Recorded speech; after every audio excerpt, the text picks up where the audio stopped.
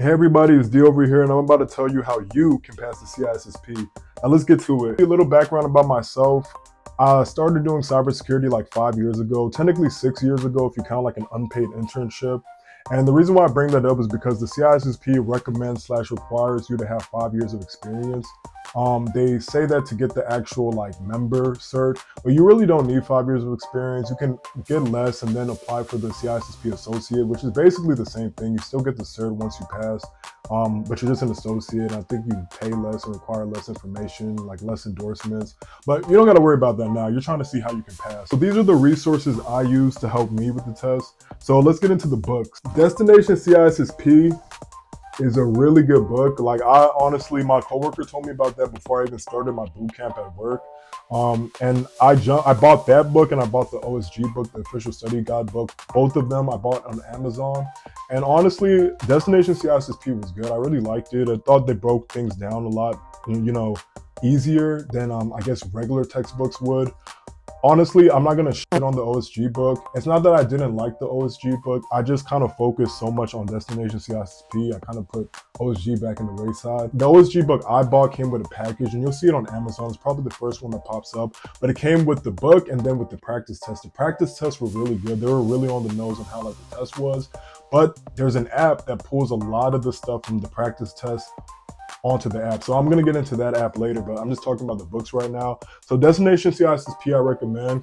Pete Zerger, look up Pete Zerger, The Last Mile. He has a book that's really like the Destination CISSP book. It breaks things down simpler. It's called The Last Mile by Pete Zerger. It's an online ebook. I like ebooks because say you're on a plane, say you're somewhere else and you don't want to bring the physical copy, you can just read the ebook anywhere. I was on a flight right after my boot camp. I went to a flight to Tokyo, and it's like a 14-hour flight.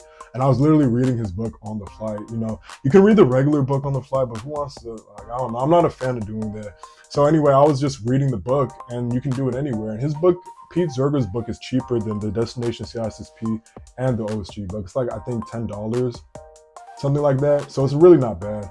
But yeah, so those are the books I recommend. OSG, not really so much the OSG because I just didn't read it. I'm not trying to get on there. I just didn't read it.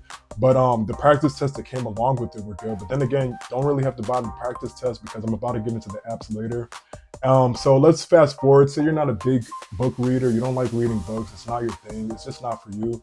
Then let's talk about the videos. So a lot of the videos I ended up watching were Pete Zerger's videos. Speaking of Pete Zerger, so Pete Zerger has a 7-hour video that looks daunting. It's like, why? Like you're gonna be like, why am I gonna watch a 7-hour video? But his video is really great. I think when you're just about to study this cert, look up his video and watch his video. It's really good. I watched his video before I took the test. I watched it before and then the day before the test, and it was really helpful, like really helpful. I saw so many things in the test from that video that ended up helping big time. So watch that video when you're starting this study journey, and also watch the video when you're about to take the test, like maybe the day before.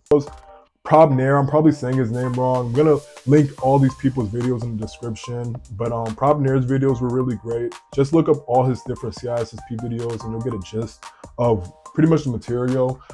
Also, the Technical Institute of America, they have the 50 hard CISSP questions, and they sometimes do random questions as well. His videos were good because he was really harping on the think like a manager aspect of the test. So I really like that. Yeah, and I think that's about it. Those were like the 3 big videos. Oh yeah, there's also the Why You Will Pass CISSP video. Her video was good by Kelly something. I forgot her name, honestly, but she had a good video. It was kind of short, but it was kind of like a confidence booster video as well as going over Kerberos. So, or maybe that's a separate video. But anyway, look up her, Why You Will Pass the CISSP. She'll be the first one that pops up, the white lady with the short hair. She'll be the first one that pops up if you search it. And those are the videos. Now let's get into the apps. Like a lot of the apps help me a lot. Pocket Prep app. So Pocket Prep is really good for like different certs. You can do different types of certs for that, but specifically for CISSP, they have like a cool little streak indicator that shows you how many days you've been going at it. Not only that, it kind of shows hard questions, which is what I really like. Don't focus on things that are too easy for you. Once you stumble and go through a hard question, those are the ones to focus on. So Pocket Prep was really great. Then there's the LearnZap app. Look up LearnZap on the on your phone, and you should see CISSP pop up. That was a really great cert, and once again, I'm also going to drop everything in the description. But that was also a really great app to use. That app was really good. It shows your readiness skills, and as I was saying earlier, that's the app that pulls questions straight from the practice test that I was talking about from the OSG study guide to that app. So it's really great. It's free too. There's a paid premium version, but I didn't use that. There's no point to really use that because you can get everything for free with the app. So that's a really great app to use just for, it shows your readiness skills. It shows you different types of questions, show you kind of simulation type questions. So those are really great. So yeah, in fact, I think that's my favorite app. But aside from Pocket Prep and LearnZap, there's also Destination Cert. It's called Desk Cert, I think. But if you look up Destination CISSP on the App Store, you'll see it. So Destination, has their own cert or their own app, and it's really good. I thought that app was good. It has flashcards. It has like a 10 question, 20 question type of quizzes on the platform. There's also like a glossary section that shows a list of different acronyms as well as different words that are going to be on the test. Also, Meetup, that's a good app just to see people who are local to you or people across the world that you can meet virtually to do study sessions with.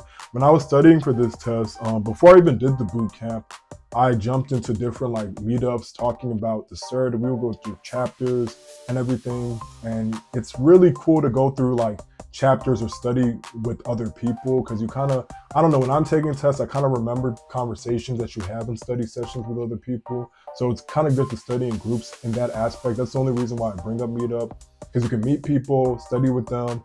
Maybe they have cool tricks to learn things and you can probably learn from them. So Meetup app, look up to see what's a CISSP event near you on Meetup. It's a really great app. The Reddit app, and I only say Reddit because Reddit has like a subreddit or a subgroup called CISSP, and you see different things like people, it's pretty much like this video, people listing different resources that help them pass. And I really thought it was great. I even left my own Reddit comment about my experience in passing the test and pretty much what I'm telling you right now. Yeah, and also with Reddit, you see success stories, you see fail stories. I think both of them are equally invaluable for you because you see what messed up for people, what worked for people, and I guess get a little bit insights on how the test would go. So definitely recommend Reddit, definitely recommend Meetup, Pocket Prep, LearnZap, and the Desk Cert app. There's also additional stuff I recommend, like there's a GitHub link I'll send over in the description. There's also like a door link that kind of goes over, it's kind of like Desk Cert with the glossary, goes over like different terms and acronyms. So I'll put that in the description. Those are extra things that I use. And also just talking about the test itself, like, it's a really, I never took a test that long before, 100 to 150 questions in 3 hours, but you can definitely do it. Like I didn't think I could do it. Like, I was saying like, I just hit the mark of 5 years and I'm about to take this test. And I really fully studied only for like 2 weeks. I had a boot camp. And then after the boot camp, I had to go to Tokyo, and it was a pre-planned trip, so I really had to study during the plane ride to Tokyo and study while I was in Tokyo, which wasn't fun. Studying's never really fun, especially on vacation. So, but it was, it was possible, it was manageable. So when the day you're taking the test and you're in the testing center, be confident. Before you take your picture, like smile. That's what I did. It might sound crazy, but like I guess I'm superstitious. I feel like when you smile, you're already kind of foreshadowing your success. So, be confident, smile before you take the test. That might be a good luck charm. And, don't panic when you see the 150 or the list of questions. Just focus and, go answer the questions the best you know how. I remember I looked at Reddit and people kept saying when you're doing good, it's going to stop at 100. And I thought mine was going to stop at 100 because I was feeling pretty confident. Then it hit 101 and I was like, oh shit. So I got to focus. I had like 30 minutes left. So I'm like, okay, I got to focus. And then it cut off like around like 105 or 106 or whatever. So I just say that to tell you, don't panic when it keeps going. Just focus on the questions, answer the most you can. And, just be confident. Like I was saying, there's two types of mindsets. People always say, think like a manager. But I also think you got to think confident as well. Just think confident when you're taking this test. Don't trip too much. And remember, you're the one, you're the chosen one. So I hope this video is going to help you. I hope it gave you a few resources to look into. Hopefully you pass. Drop in the comment section if you passed. Hopefully this video helped you. And if it doesn't, I'm sorry. But yeah, I know you're going to pass. I believe in you. And good luck. You guys have a good one.